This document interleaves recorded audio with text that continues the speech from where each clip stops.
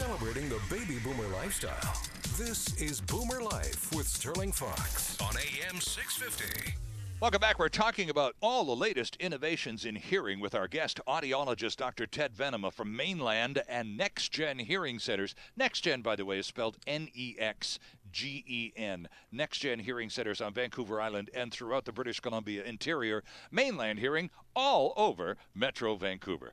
Dr. Ted, we were talking about a hearing test. Mentioned the one that I had taken with your colleague, Dr. Lee, over there at the Metrotown location of Mainland. After the test took about 45 minutes. Yep. I found it to be an extremely interesting experience. I was lucky. Dr. Lee's a pro and very patient. I'd, of course, had a million questions. I didn't shut up the whole time and probably drove him crazy. But it took about 45 to 50 minutes. Once it's determined, once the analysis has been done, and you've been able to do the X's and O's and pull up that graph and chart identifiable hearing loss, how long does that take once you've conducted the test? Can you pretty much, you're an experienced guy, can you pretty much tell on the spot, this person, yep, there's the hearing loss, there it is in black and white. Oh, yeah. This person totally needs a hearing aid. Oh yeah, there's some gray areas. I mean, some people have a borderline hearing loss. Right, it's kind of like, well, for them, I say, you know what, you should get a yearly hearing test to monitor the course of your hearing levels. Right. Because you're a fence sitter. You could wear, but then again, but yeah, there's a point, by the way, you realize, or a point that you pass, and you go, I can see why you have problems. Okay, so if after an hour of testing and chatting and conducting all the protocols, you're aware of someone with hearing loss, that took an hour.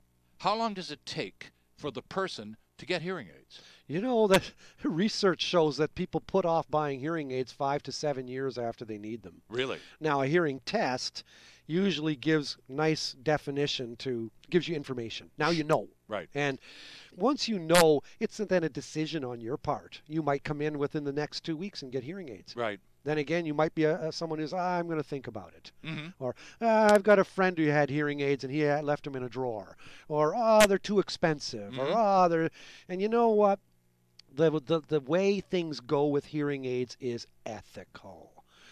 You never cram sales of hearing aids. That's gross. Right. Because you know what? God's going to get you if you do that. It's called the hearing aid karma. It's going to bite you in the rear. But one of the excuses that you just cited that people frequently use, and we're great procrastinators when it comes to our hearing. One of the things that you say, people say, well, come on, they're too expensive.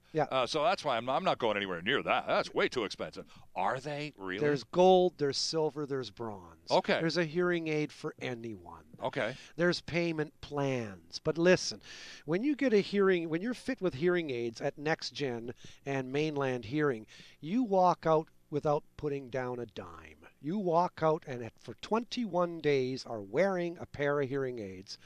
And you can come in on a weekly basis or anytime you want if you've got questions or you need things tweaked or you need things looked at. And is it likely that does happen? It happens all the time. A little fine-tuning here and there? It happens almost very commonly. Okay. We walk with you. Right. We say, come on in a week. Let's see how you're doing with them.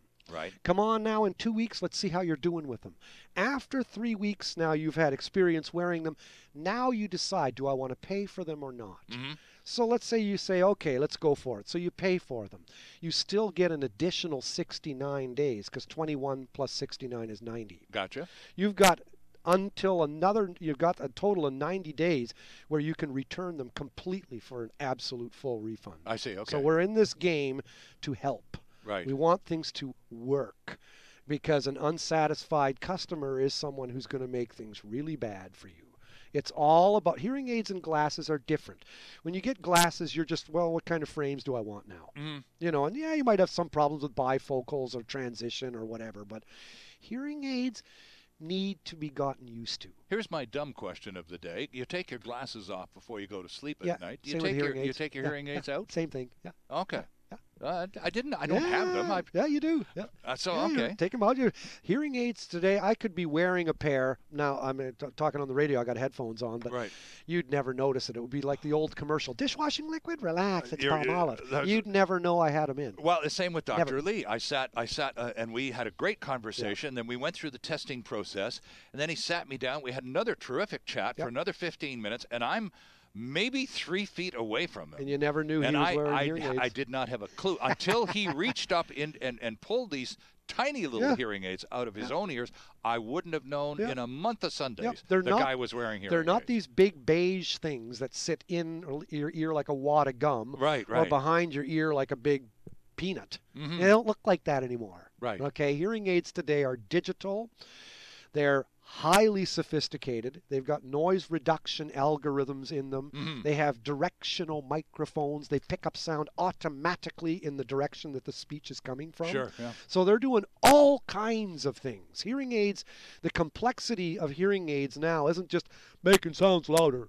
The whistle that you get from hearing aids, there's automatic reduction of that. Okay. There's so much that's going on digitally. Interesting stuff. And lots more information on the websites about all of this technology. Yeah, do check it out. Either at Next Gen Hearing, that's NEXGEN Hearing.com, or MainlandHearing.com. Dr. Ted Venema is with both Next Gen and Mainland Hearing. We're not going to see you again until you have gone to Turkey and returned. You're doing a presentation for a hearing aid company over there in the Middle East. Fascinating undertaking. There's a bunch of Iranian hearing aid customers, people coming who are audiologists, are going to be attending this thing, and I'll be talking. So it'll be kind of fun. Looking forward to it. Have a great trip. Hey, thanks. Thanks, Sterling. See you next time right here on Boomer Life.